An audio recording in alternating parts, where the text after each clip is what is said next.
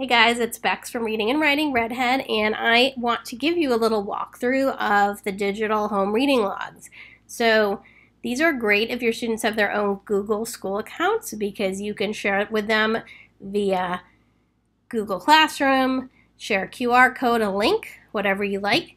And then there's no paper involved, no need to worry about passing out reading logs, collecting them. You can look at them digitally through your own Google Classroom or Drive.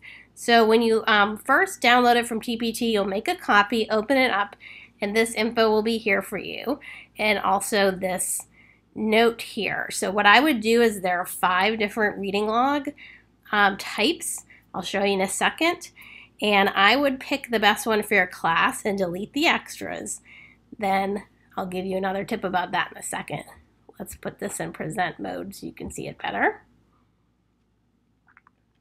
So this is reading log set 1, and each of them have a checklist so you can see what this includes. So this is all days of the week, includes the book title, how many minutes the kids read but does not have a spot for a written response.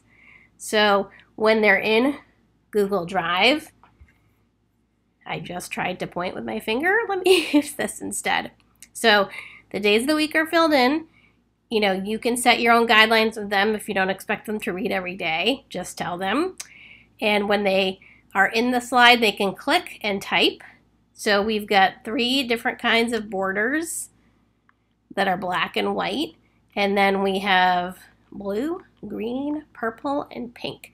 So your students can pick their favorite. Reading log set 2 does not include the weekends, but you do have the book title and minutes read and no response. So a little less text there. So we're going to go through these a little quicker now that you get the gist. So reading log set 3 doesn't involve the days of the week. I'll show you what it looks like in a sec. They only have to type in the book title and minutes read. Okay, so this one has just numbers down the side, so you can have your kids do this for a week. Or I included enough numbered options for a whole month. And if you do 31 days and you expect them to read every day, you can add that. And there are extras just in case. Okay. So this takes a little bit longer to go through because each variation has 3 pages. There we go. Okay, so this is reading log set 5, has every day of the week, and it has room for kids to write a response, the book title, minutes read. None of them include author. If you feel that's important, feel free to send me an email and maybe I can add a variation for you. So this one is several pages long for each variation because kids have to type their response here. Okay, so book title, minutes read, and response. Okay, so something important to keep in mind, though, I'm not going to show you every single one of those. Let's exit out of the show.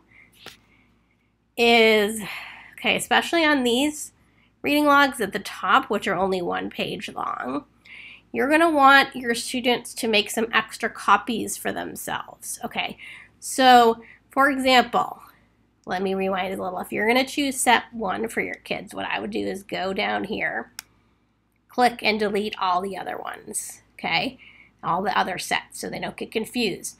Then you can either choose for the students which border they'll use or you can let them pick.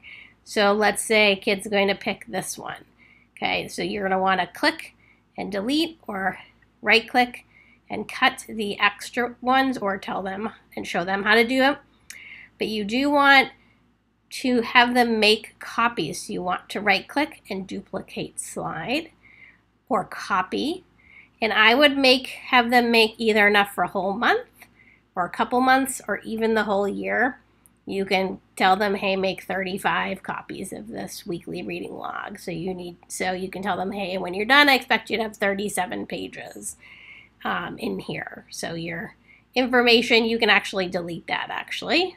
Never mind that. So delete that before you share with the kids and tell them, hey, I want you to have 5 pages. So this heading, or delete that, and the reading logs. Okay, so also one last tip is the undo button. Please keep that always in mind when kids raise their hand or say I had a problem. Don't forget to tell them about the undo button. And if you're using this as a home reading log, not an in-class reading log, make sure you let parents know about the very important magic undo button so they can prompt their kids. All right, I hope that helped. And if you have questions, please let me know. Bye.